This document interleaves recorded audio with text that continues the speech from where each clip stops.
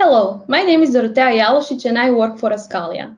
One of Ascalia's roles in the EDIAQI project is leading the filtration pilot.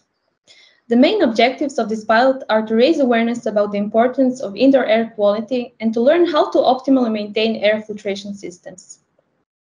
The focus is on office workers in their work environment. During this pilot, data will be collected in office buildings in Zagreb, Croatia, which use air filtration systems.